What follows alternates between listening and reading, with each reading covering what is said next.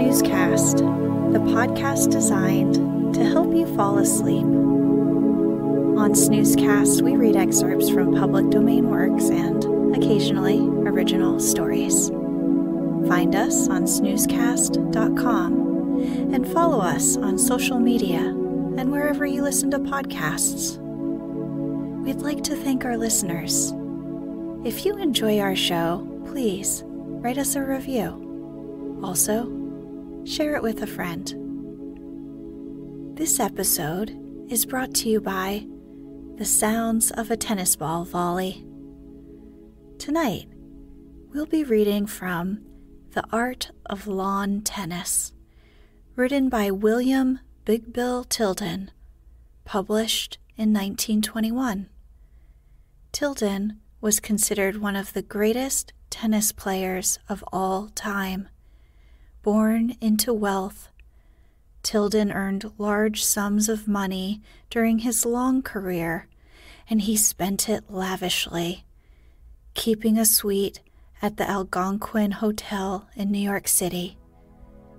Much of his income went towards financing Broadway shows that he wrote, produced, and starred in.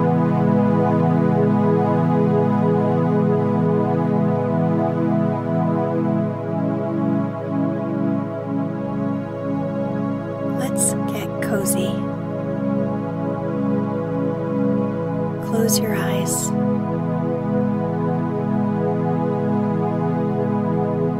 Relax your body into the softness of your bed.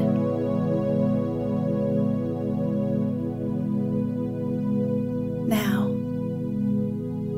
take a few deep breaths. The Art of Lawn Tennis. I trust this initial effort of mine in the world of letters will find a place among both novices and experts in the tennis world. I'm striving to interest the student of the game by a somewhat prolonged discussion of match play, which I trust will shed a new light on the game.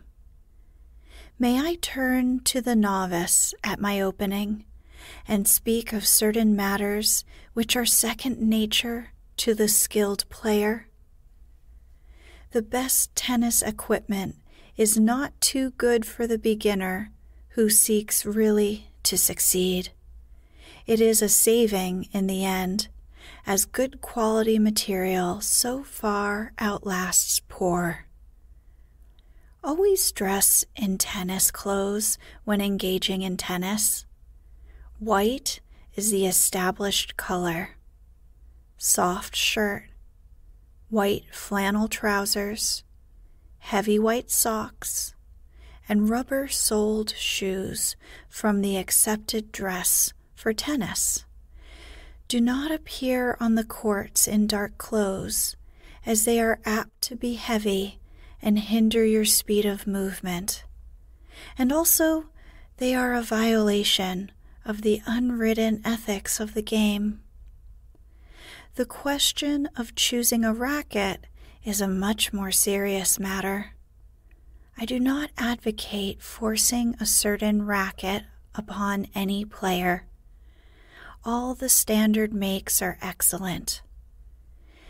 It is in weight, balance, and size of handle that the real value of a racket frame depends, while good stringing is essential to obtain the best results.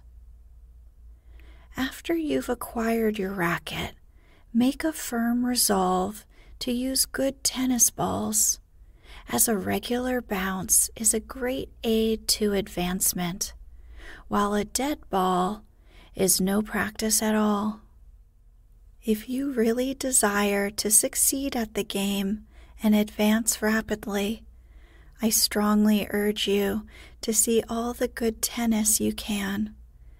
Study the play of the leading players and strive to copy their strokes.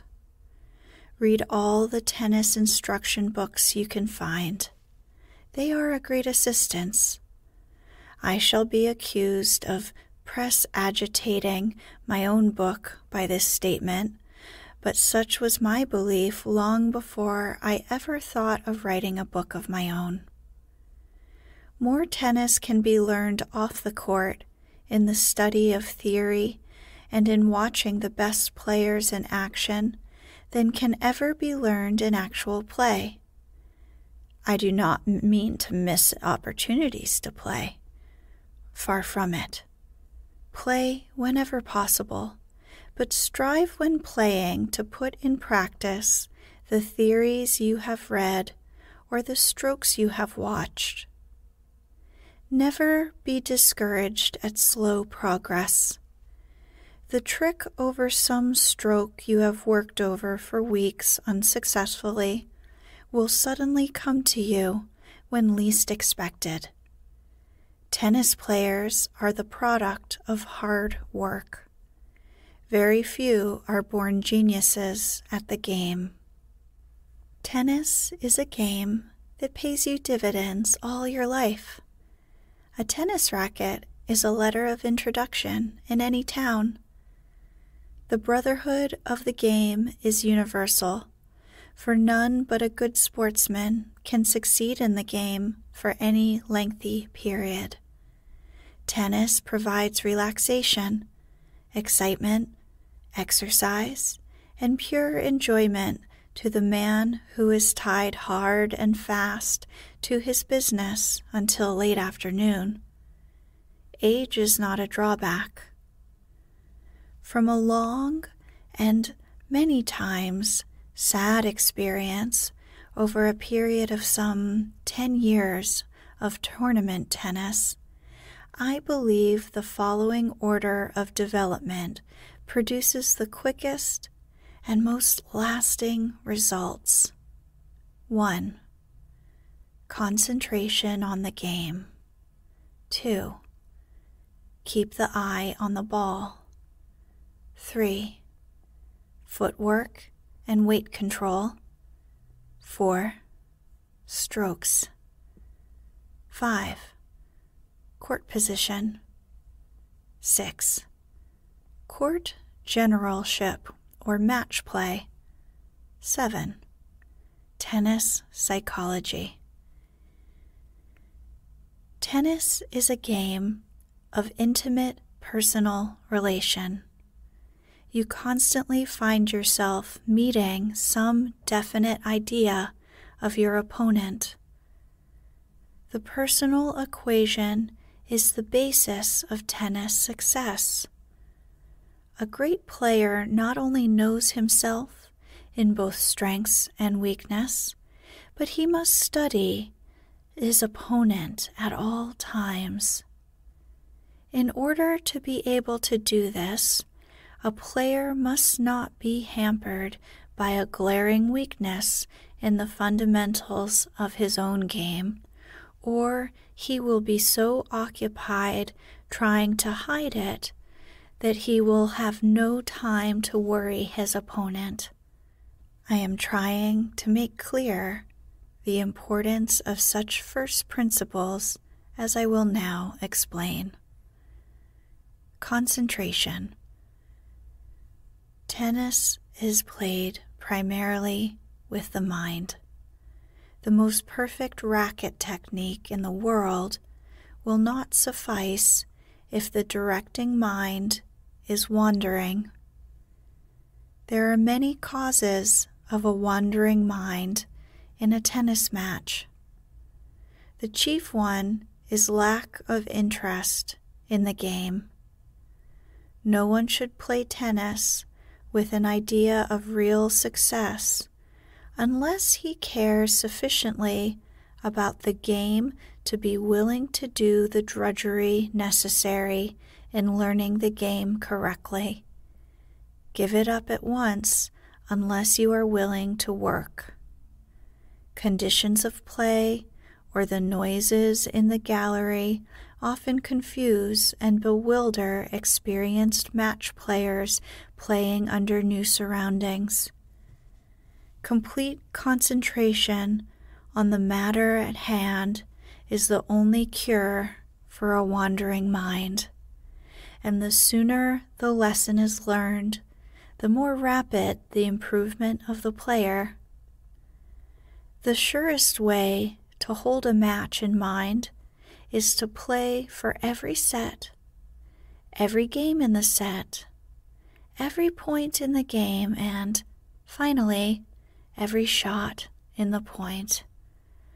A set is merely a conglomeration of made and missed shots, and the man who does not miss is the ultimate victor. Part 2. The Laws of Tennis Psychology. General tennis psychology. Tennis psychology is nothing more than understanding the workings of your opponent's mind, engaging the effect of your own game on his mental viewpoint, and understanding the mental effects resulting from the various external causes on your own mind. You cannot be a successful psychologist of others without first understanding your own mental processes. You must study the effect on yourself of the same happening under different circumstances. You react differently in different moods and under different conditions. You must realize the effect on your game of the resulting irritation, pleasure, confusion, or whatever form your reaction takes. Does it increase your efficiency? If so, strive for it, but never give it to your opponent. Does it deprive you of concentration? If so, either remove the cause, or if that is not possible, strive to ignore it. Once you have judged accurately your own reaction to conditions, study your opponents to decide their temperaments. Like temperaments react similarly, and you may judge men of your own type by yourself. Opposite temperaments you must seek to compare with people whose reactions you know. A person who can control his own mental processes stands an excellent chance of reading those of another, for the human mind works along definite lines of thought and can be studied. One can only control one's mental processes after carefully studying them. A steady, phlegmatic baseline player is seldom a keen thinker. If he was, he would not adhere to the baseline.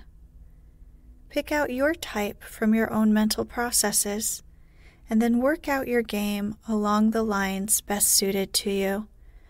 Few of us have the mental brilliance of Brooks, but all can acquire the dogged determination of Johnston, even if we have not his tennis ability. Personality is submerged. Unity of purpose as a team replaces the object of personal glory that is the keynote of championship. It is the friendly rivalry of sport between such men as form the backbone of tennis in each country that does more for international understanding than all the notes ever written from the White House. I could go on writing tennis psychology as explained by external conditions for hundreds of pages, but all I want to do is to bring to mind a definite idea of the value of the mind in the game. Stimulate it how you will. A successful tennis player must admit the value of quick mind. Do it by a desire for personal glory or team success, or by a love of competition in matching your wits against the other man's, but do it some way. Do not think that tennis is merely a physical exercise. It is a mental cocktail of a very high kick. The psychology of match play. The first and most important point in match play is to know how to lose. Lose cheerfully, generously, and like a sportsman. This is the first great law of tennis, and the second is like unto it, to win modestly, cheerfully, generously, and like a sportsman. The object of match play is to win, but no credit goes to the man who does not win fairly and squarely. A victory is a defeat if it is other than fair. Yet again, I say to win is the object, and to do so, one should play to the last ounce of his strength, the last gasp of his breath, and the last scrap of his nerve. If you do so and lose, the better man won. If you do not, you have robbed your opponent of his right of beating your best. Be fair to both him and yourself. The play's the thing, and in match play, a good defeat is far more creditable than a hollow victory. Play tennis for the game's sake. Play it for the men you meet, the friends you make, and the pleasure you may give to the public by the hard-working yet sporting game that is owed them by their presence at the match. Many tennis players feel they owe the public nothing and are granting a favor by playing. It is my belief that when the public so honors a player that they attend matches, that player is in duty bound to give of his best, freely, willingly, and cheerfully, for only by doing so can he repay the honor paid him. The tennis star of today owes his public as much as the actor owes the audience, and only by meeting his obligations can tennis be retained in public favor. The players get their reward in the personal popularity they gain by their conscientious work. The psychology of physical fitness. Physical fitness is one of the great essentials of match play.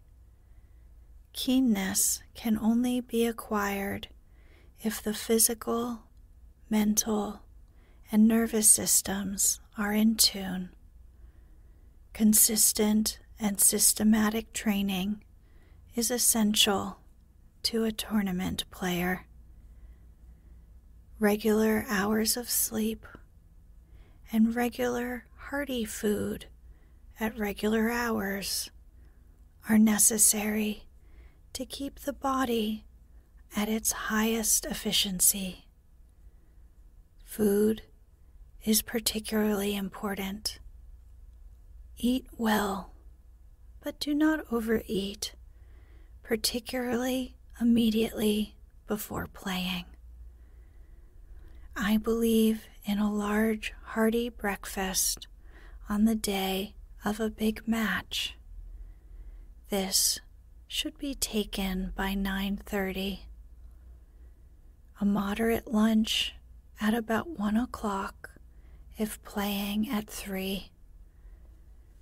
Do not eat very rich food at luncheon, as it tends to slow you up on the court.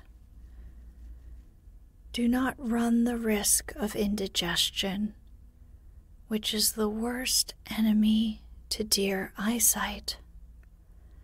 Rich, heavy food immediately before retiring is bad, as it is apt to make you loggy on the court the next day. It is certain injury to touch alcoholic drink in any form during tournament play.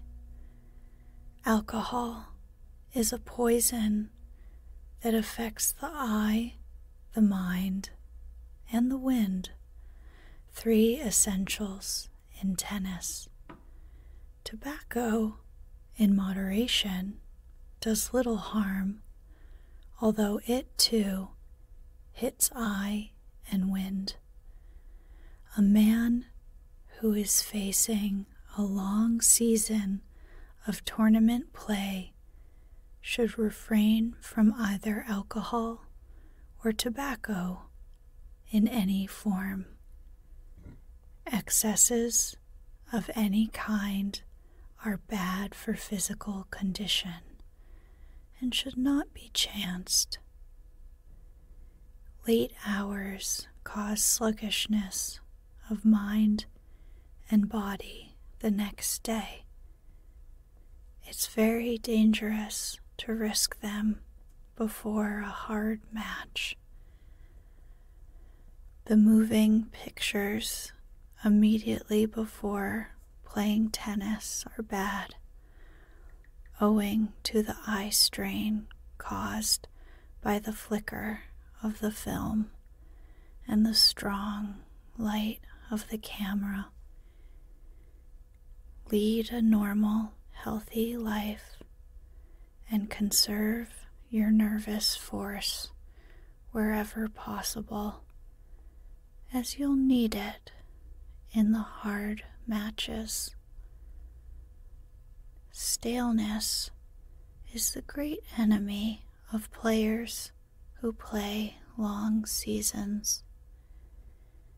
It is a case of too much tennis. Staleness is seldom physical weariness. A player can always recover his strength by rest. Staleness is a mental fatigue due often to worry or too close attention to tennis and not enough variety of thought. Its symptoms are a dislike for the tennis game and its surroundings, and a lack of interest in the match when you are on the court. I advocate a break in training at such a time.